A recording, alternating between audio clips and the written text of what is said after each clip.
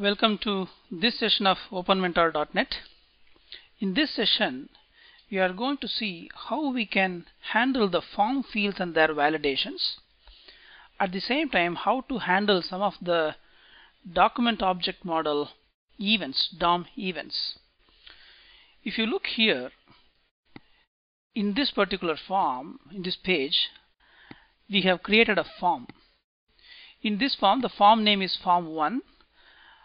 Upon successful, the action will be doit.pl.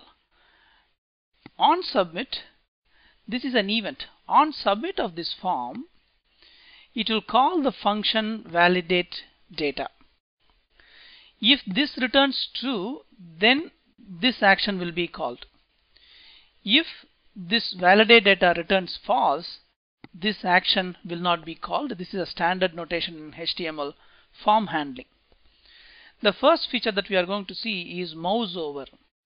We have defined a label called first name in the form. When we move the mouse over it, it calls this function. On mouse over, pretty much like you have on submit event, there is an event called on mouse over. It will call this mover function. If you see here, the mover function is defined over here. It will simply places an alert message, mouse over event happens, that's all. So once you move the mouse out of that, then this alert will not happen.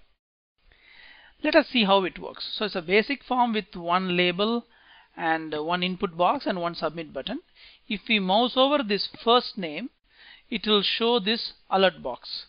Let us see that. I go here. This is the form. I mouse over this field, nothing happens. I mouse over this field, nothing happens. Just watch carefully. I am going to mouse over this first name. Now, on the event, when that event happens, this appears. Mouse over event happens. So again, I'll show it to you once again. I mouse over this field, nothing happens. I mouse over this field, nothing happens. But just watch. When I mouse over that label, this alert comes. So this is the basic stuff. Now, coming back to this form, on submit of this form, we are calling a function called validate data. In this validate data, I am going to validate whatever the field that the person is entering should not be empty.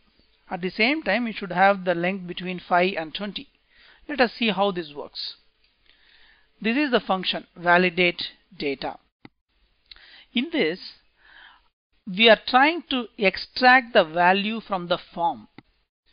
If you see here, document.forms, the form name, then the field name dot value. So within square brackets, we are saying forms within square brackets, this form name, this field name dot value. Whatever value you enter, that will appear, that will be stored in this X. Now we are validating if X is empty or if X is equal to blank, then we are raising this alert message, then we are returning false, so that the action will not be called.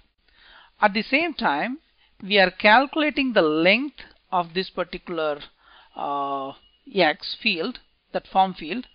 If length is greater than 20, or if length is less than 5, if we are putting another alert message, it should be between 5 and 20 characters. Again, we are returning false. If everything goes fine, it goes back to true by default. Okay, so let us say return true. Now, let us execute this one. Let us refresh. I try to submit. Without entering anything over here, it says first name cannot be empty. Now let me enter 6, just one character. I click this, it says first name must have minimum 5 letters and maximum 20 letters. So let us type 6, 7, 8, 9, 10. This is totally 6 characters. Once it reaches 6 characters, it passes the validation. It is not empty. It is greater than 5 characters. It is less than 20 characters. I click this. It calls that doit.pl, because if you go back to this form definition, if the validate data returns true, this doit.pl, the Perl script is getting called. So this is how it happens. So this is the basic way of form validation. You can have any number of fields, pretty much like we have input type equal to text. You can have any number of fields. For each of those fields you can have these validations. Also, like you have on mouse over, you have on mouse out. There are events such as on mouse out, and then on mouse down, on mouse up. There are events when you click the mouse down, when you release the mouse it goes up. So on mouse over, up, down, on click. So these are all the events that you can handle. We have just seen this one. It is very similar. The event name, then the function that it should call on that event. But within that function you need to code what the logical action should be taken. JavaScript doesn't know anything, so you have to code this. So using JavaScript you can validate the form fields. It's very simple. You can handle the mouse over, on click, as well as mouse out, mouse down, mouse up events.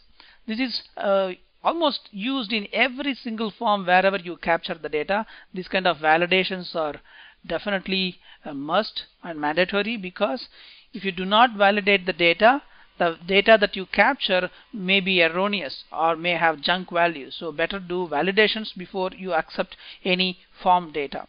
With this we stop this session. Thank you.